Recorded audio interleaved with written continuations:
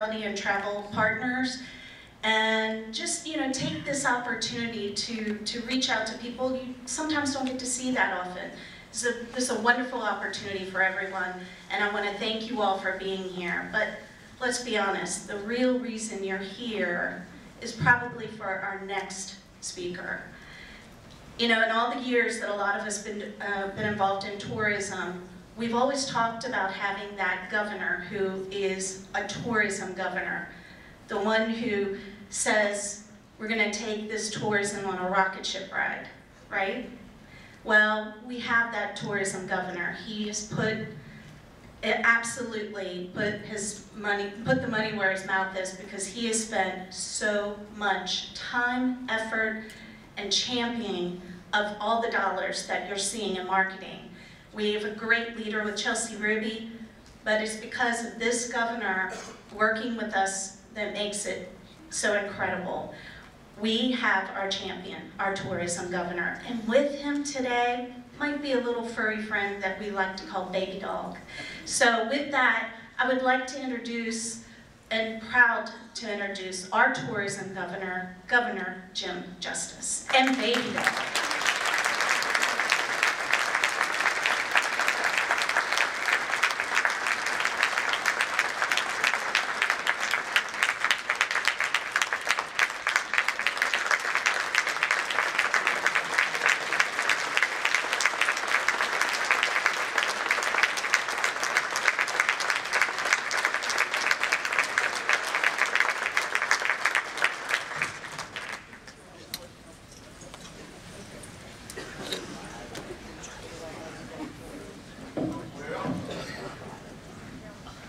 I noticed all of you were sitting down until Baby Dog came out. And then we all stand up for Baby Dog. Thanks a lot. No, I appreciate you. I appreciate you more than you'll know. And this is another celebration. A celebration we've got going on here with all kinds of great folks in an incredible industry, that we had to just do one thing, and that's all there is to it. We just had to believe in ourselves, didn't we? At the end of the day, we had decline in this industry after decline in years, really probably, before I got there. Now, I'd like to take tons and tons and tons of credit, but really, at the end of the day, each and every one of you deserve just that. You can't imagine how proud you've made me. Along the way, sure, things can be a little tough from time to time. God wanted it that way. This journey that we're on, I would tell you all the time to absolutely smile and laugh a lot. God gave you the ability to do that. And the journey is plenty tough enough. The one thing about this little rascal, she makes you smile, doesn't she? And the other thing about her is she loves everybody. Bulldogs aren't supposed to do that. But right in the middle of this pandemic, along came Baby Dog. Right? And with all of that, off we went. A lot of lonely days, I'm sure, for you. Every probably last one of you has been touched by this terrible pandemic one way or another. With all of that, every day I read name after name, not specific names, but age and gender and the county they reside in. We lost thousands. I read them all, and it was really, really, really tough. Now we've changed our briefings into where what we do now is we're doing something that's kind of a statewide thing, and because people, we felt like we'd run the gambit on that. But we still lose people, and we're still losing people every day. And I would caution you and ask you to please know that you can live You can live with this terrible pandemic like we have many, many, many other things. but I'd be cautious. And I would tell you over and over that I respect any of your wishes and freedoms with all in me, but I would tell you your best choice is to be vaccinated. I didn't come here to tell you that today. I came here to brag on you. So let me go back to that. And let me just read just a couple of accomplishments here, because I don't want to miss these. I don't ever read. But I just think about this. There's all kinds of folks here, you know, at your Hospitality and Travel Association. But I just think about this. It says our state had seen 4 straight years of decline in the travel spending. It says, then all of a sudden we began to experience incredible growth. West Virginia was recently named a top 10 travel region in the world. Gosh, can you imagine? Now really, can you really imagine? Can you imagine all the bad jokes that were told about West Virginia? Can you imagine absolutely that people on the outside often thought that we were just backward or poor or dingy or whatever it may be? And we knew how good we were. But the outside world had to really, really know. That's why I said you had to believe. We had to believe in ourselves. We had to put real live money into tourism and become frogs that were proud of their own pond first. Now with all of that, just imagine.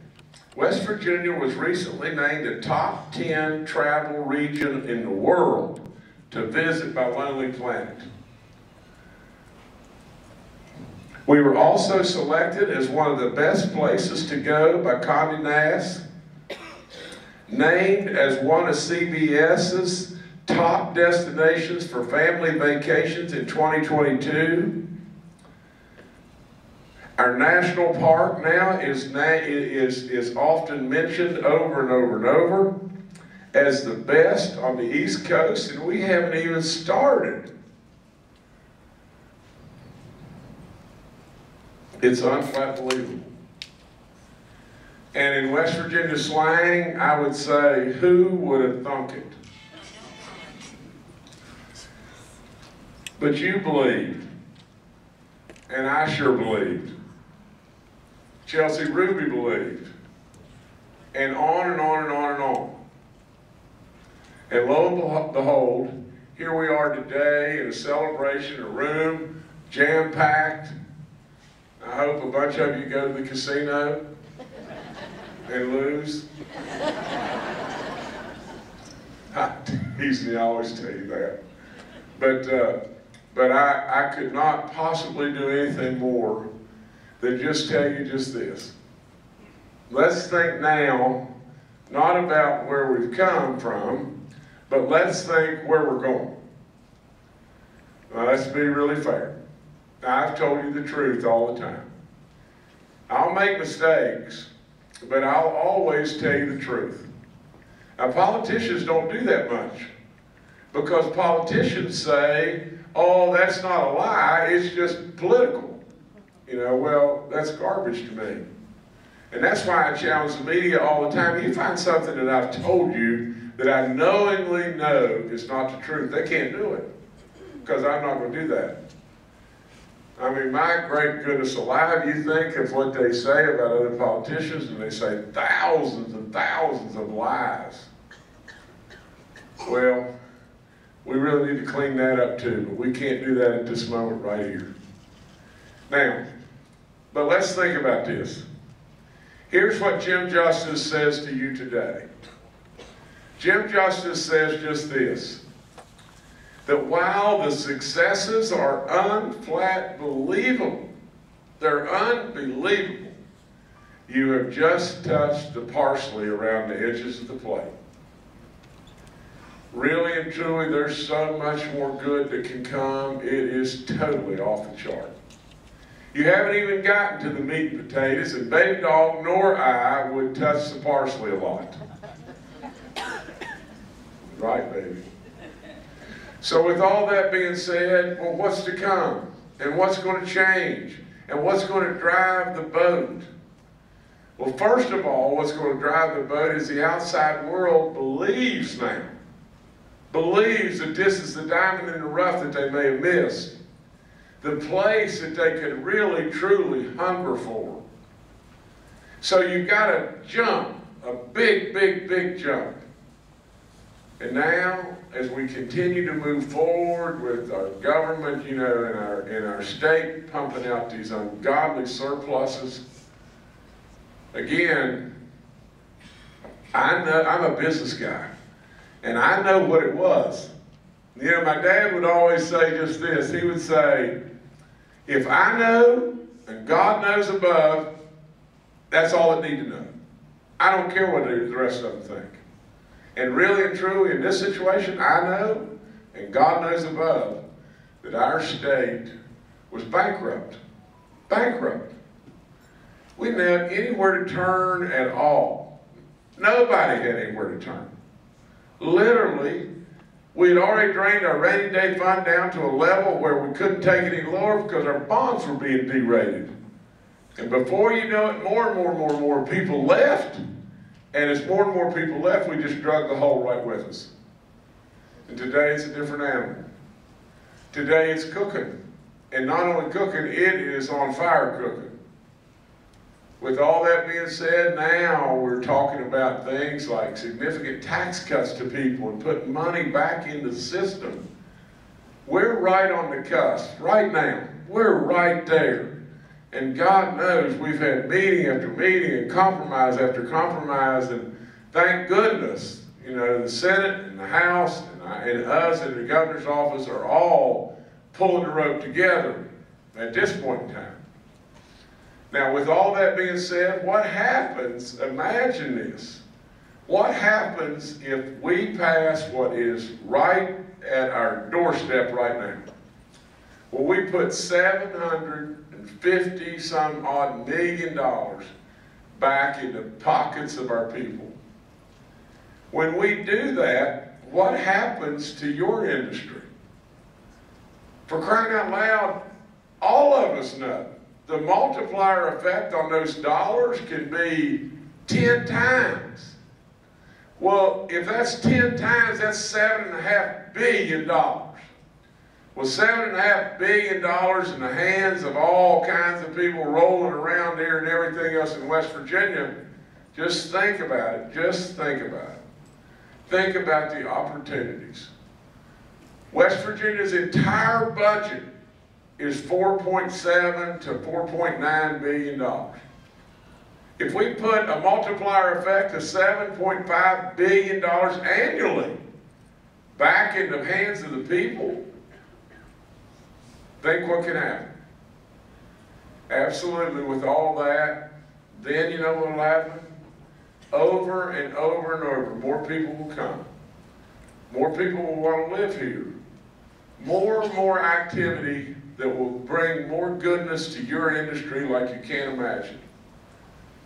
As our national park becomes developed and everything, think of the limitless possibilities there. There's so many things. There's so many things. But at the end of the day, and I'll end by just saying this, and I want you to understand, you're the ones that made us proud. You're the ones that pulled the rope. You did. You're the ones that absolutely made us the most proud of all. An industry, absolutely, that we had just shoved to the sidelines in many ways. The very industry that should explode beyond belief in West Virginia. And what have we been waiting on? My God, living, what have we been waiting on? 4 of the most beautiful seasons on the planet, located within a rock's throw of 2/3 of the population of the country, and all the goodness that you have to offer, all the craftsmen, and on and on and on and on and on. What were we waiting on? What have we been waiting on for decades? And now here it is. And you're just barely on the springboard. Honestly, it could be really something else. I know you'll lead us. You already have. I know you'll make me proud for, I hope, decades to come. And Baby Dog and I, no matter what we do, no matter where we go, we're kind of short-lived in the governorship and everything. I've got to tell you this real quick. Can I tell you just one story real quick? I got a letter the other day from a kid that I coached in basketball 25 years ago. Actually, 30 years ago. And that kid, when, a lady from my office brought it to me and said, you may want to read this. We get all kinds of letters. And I thought, well, this is probably somebody complaining about their commode or something like that. And so anyway, but I grabbed it and I looked, and right on the cover of it had Matt Fitzwater. Well, probably hardly anybody here knows Matt Fitzwater, but I surely knew Matt Fitzwater. And so I started to read it. It said, I was on a run with my two boys. He's now 42 years old. He said, I was on a run with my two boys. And he said, they said, Dad, we're tired. Can we just walk from here? And I looked at him and I said, y'all just keep sawing wood. And so we kept running. And when we finished the run, they asked me what that meant. And I said, what that means is to persevere with adversity and try to continue to make steady progress. And then he said, I remembered the first time I ever heard you use that phrase. He said, we were at the National AAU tournament in the Sweet 16 game, and we had played very poorly in the first half, and it was the first and only time I saw you truly disappointed in our effort. He said, you told us we could come back if you'd just keep sawing wood. And at the end of the day, he said, you know the results. We came back, we won the game, and advanced to the quarterfinals of the National AAU tournament. You probably have no clue, for many of you, how significant that is, but honestly, the National AAU tournament is a big-time deal. And here a little ragtag bunch of kids from Beckley, West Virginia, not all-stars from anywhere, were in the quarterfinals of the National AAU tournament. He went on to say this. He said, and let me try to remember this exactly, but he said, in your remaining 2 years as governor, first of all, he said, I salute you for, no, let me go back. The next paragraph said this, while I was in Army Ranger School, I said to myself over and over, keep sawing wood. He was an Army Ranger. He was a West Point graduate. Absolutely, his family probably didn't have a whole lot, but literally, he went on and worked. He said, on every military deployment, every day, I told myself to keep sawing the wood. And then he ended by saying this. He said, Governor, in your remaining 2 years as governor, I tell you to keep sawing the wood. I am telling you. And then he said, if you want to connect, I currently live in Germany. American hero. That's all there is to it. I would tell you, keep sawing the wood. You have done more good than you'll ever know. But there's so much more that you can do. God bless all of you. Thank you for having me.